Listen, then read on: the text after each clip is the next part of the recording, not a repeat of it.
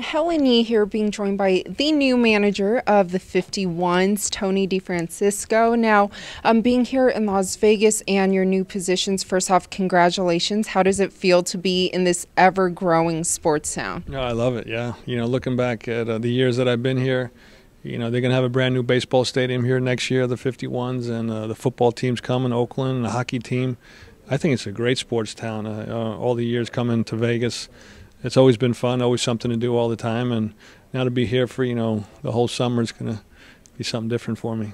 And now, being from New York, and obviously this is a AAA team for the Mets, how much of that was kind of an influence of you wanting to come here? No doubt. It was about having relationships with some of the people in the front office there, Sandy Alderson and JP, that I knew back when I worked with Oakland. But when you're a New Yorker, you want to always try to get back to your roots, and I think it was a great opportunity when, I wasn't coming back with the Houston Astros. But like I said, my family's there, my mom's there, my sister's there, and hopefully I'll spend some time down at Citi Field here in the next few years, and they can come out and watch me. And how much of your experience, being from the Houston Astros AAA league, you've been with them for about 7 seasons. How much of that experience do you hope to bring here and kind of help motivate, the players on the team? Well, that's part of my job, is to keep the guys motivated and develop them into winning players. And we did a great job in Houston. When I first got there, we struggled. Jeff Lunau came in as a GM. Got rid of all the salary. He got rid of a lot of the top players. He traded for some great players. We got first-round picks. They did a great job in scouting and development. And overall, we developed a lot of great players, from Springer to Keuchel, Carlos Correa, Altuve, Bregman.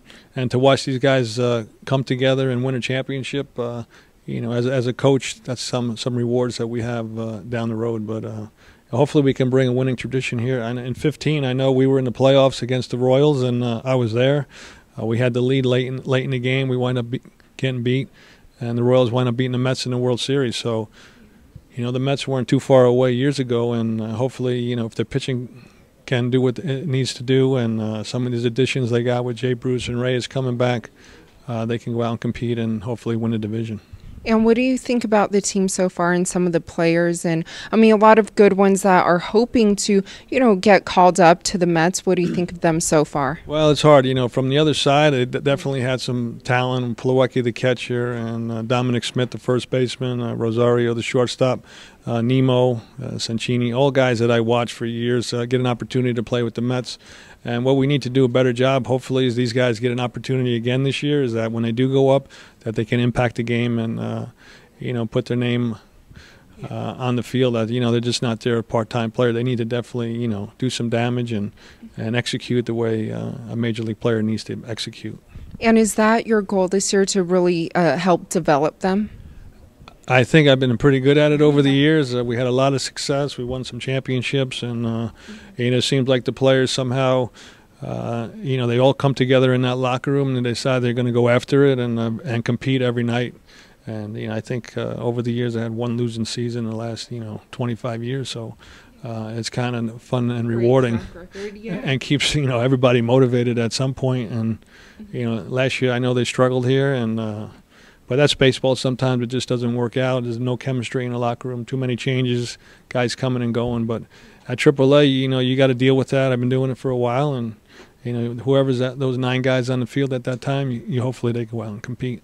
And speaking of your successes, like I just mentioned, coming from the AAA affiliate from the Houston Astros and then winning the World Series, what was your initial reaction?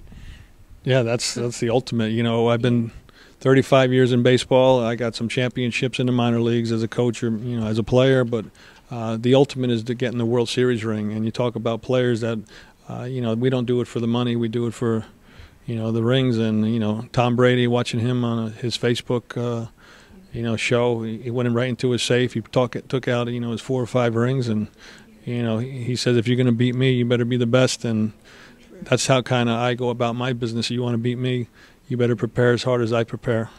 Yeah, and safe to say, you're a Tom Brady fan?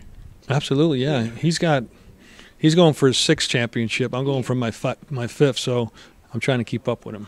Yes. Yeah, and maybe surpass him, unless he plays till 45, Well, right? he's going to run out of time soon, but I'm going to keep going. Yeah.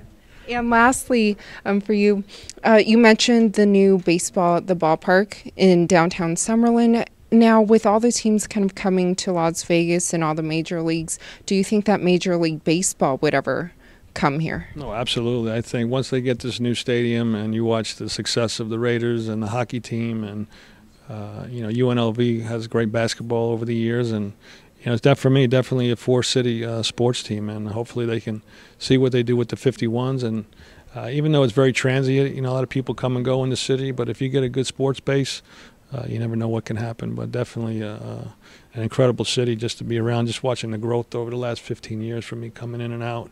Pretty amazing. And what do you think about the Golden Knights' success so far? Yeah, I lived in Phoenix for a while, so the Coyotes were brand new a few years ago, and your team's doing very well. They did a great job with the expansion and getting some good players, and they compete, and hopefully we'll watch them down the end there. Who knows? Right, Stanley Cup maybe? Yeah, that'd be nice for the city, yeah.